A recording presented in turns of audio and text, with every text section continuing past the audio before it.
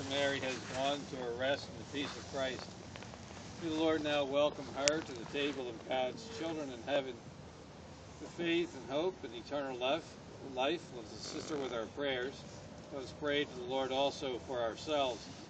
May we who mourn be reunited one day with our sister. Together may we meet Christ Jesus when he who is our life, tears and glory.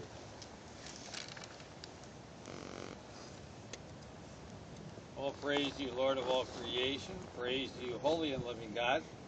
We praise and bless you for your mercy. We praise and bless you for your kindness.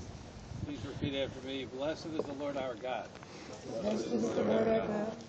You sanctify the homes of the living. You make holy the places of the dead. You alone open the gates of righteousness and lead us to the dwellings of the saints. Blessed is the Lord our God. We praise you, our refuge and strength. We bless you, our God and Redeemer. Your praise is always in our hearts and on our lips. We remember the mighty deeds of the covenant. Blessed is the Lord our God. Blessed is the Lord our God. Let us pray. Almighty and ever-living God, remember the mercy with which you graced your servant Mary in life. Receive her, we pray, into the mansions of the saints.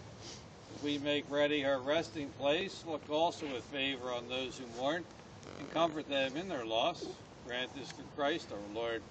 Amen. May the Lord bless her and keep her. May the Lord make his face to shine upon her and be gracious to her. May the Lord lift up his countenance upon her and give her peace. For Mary, let us pray to our Lord Jesus Christ, who said, I am the resurrection and the life. Our response this time will be, Lord, have mercy. Lord, you consoled Martha and Mary in their distress.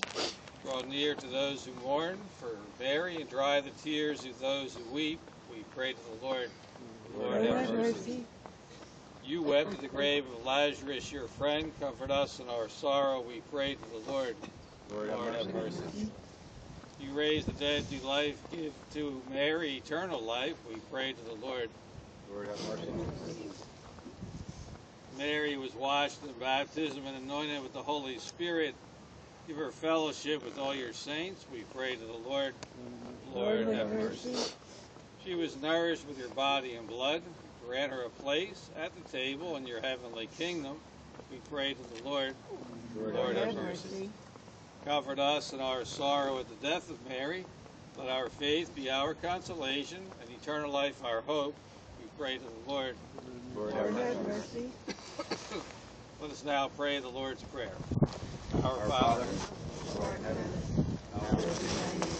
Thy kingdom come, thy will be done, on earth as it is in heaven. Give us this day our daily bread, and forgive us our trespasses, as we forgive those who trespass against us.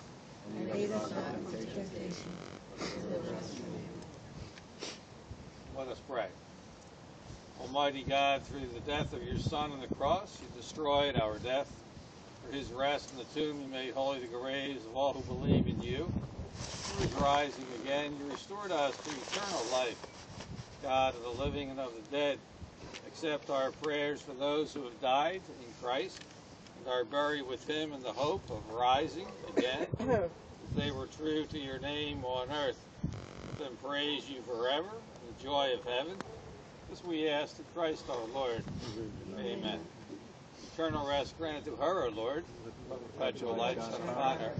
May her soul and all the souls of the faithful departed, in the mercy of God, rest in peace. Amen. May Almighty God bless all of you, the Father and the Son and the Holy Spirit. Amen.